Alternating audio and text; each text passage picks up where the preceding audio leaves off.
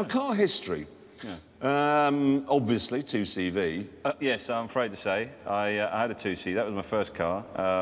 Was that in the Workers' Revolutionary Party Sorry, yeah. time? Yes, it was a lovely thing. It was a dolly. It was a red and white 2CV. Oh, I remember the dolly. Remember? Yeah. I remember the dolly well. Looked They had striped roofs and they were bright colours. Brilliant. Would be red, of course. Of course, yeah. Well, of course. Yeah, obviously. Yeah, it looked like a pace car at a donkey derby, and it had a brilliant feature in it. The windows were split, like, unhinged, you know, so you could sort of flick them up like that. And of course, driving around the West Country late at night, you do attract the attention of local plod quite a lot just by being up late. You know, bit late to be driving around, sir. Where's the donkeys? And more than once, a copper would lean down to the car, and I would open and crack him under the chin. Did anyone in the Workers' Revolutionary Party at the time realise just what a planet-killing thing the 2CV was? No, see, that was the thing. I mean, I suppose at the time you kind of think, oh, this is great. It's you know, it's fantastic. It runs just purely on... It runs on the tears of squirrels. You know, it doesn't run on petrol at all. It's fantastic. It's fashioned out of bark. It's amazing. You could open it with anything as well. You could open it with a key, and then I realised you could open it with a spoon.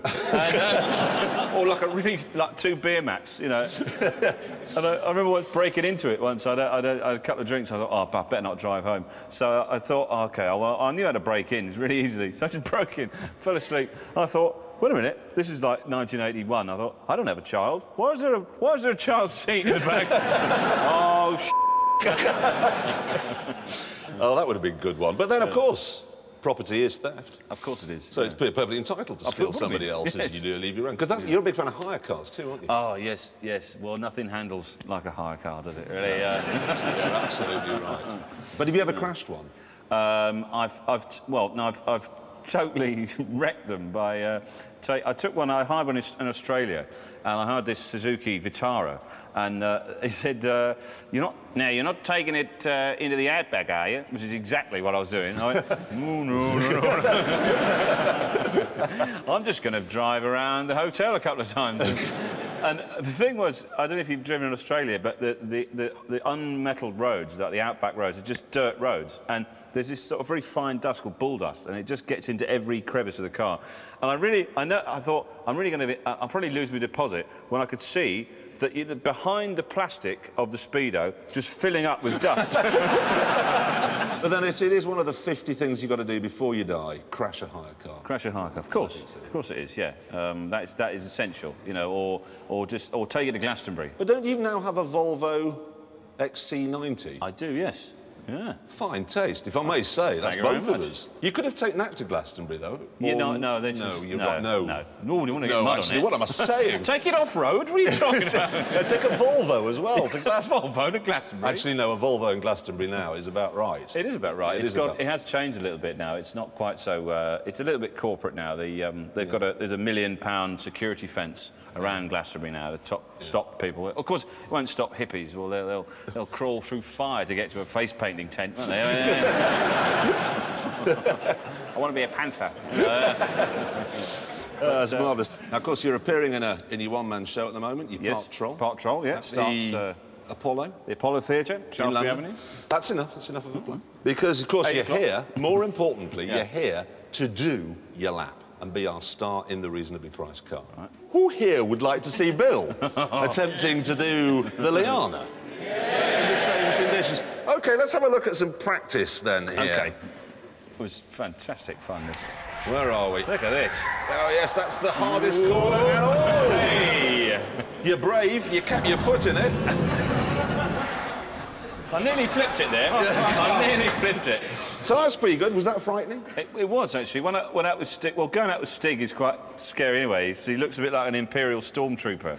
So, and also the fact that when you're driving straight at a corner and you think, no, we really ought to brake now. No, we really ought to have braked by now. By now, we should have braked way back there. So it was... But, you know, once I got into it, I was back... I was 17 again. So would we like to see Bill's completed lap? Yes? Play the tape. Look at that. It's a determined look. A very determined look. Very determined look. Oh, here we go. That's a very hard corner, that one. That is very... You know, I spun off there once. This is a high car, isn't it?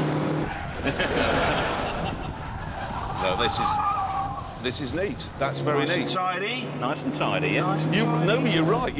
Even though you say so yourself, and through the hammerhead again. Look at this. Round the... What's the line? Look at that. I am impressed. It's like delivering pizzas. Were you flat through there, or did you have a bit of a Full limp? on, no. Foot flat through there, even in the wet? Foot to the metal. Even in the wet? Yeah, even in the wet. Now, this is the tricky one that catches everyone out. God. But you're through. Look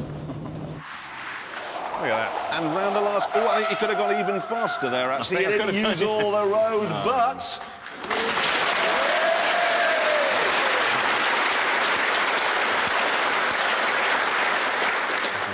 I think we can definitely call that a wet lap. Yeah. Now, what's our fastest wet lap so far? Oh, well, that's Sanjeev. Oh, yeah. He did a 151.5, and then really we have to go all the way down. These are mildly moist, mildly damp. Steve Coogan really is our fastest properly wet lap. OK. 154. I was pretty confident. I sort of lost it on the first corner a bit, but I was kind of on the straights. I thought it was pretty good. So Yeah, the straights aren't very tricky, well, to be honest. that's really all I can do. Really. You're talking rubbish. You were obviously very good round the corners because you did a 153.4, which puts you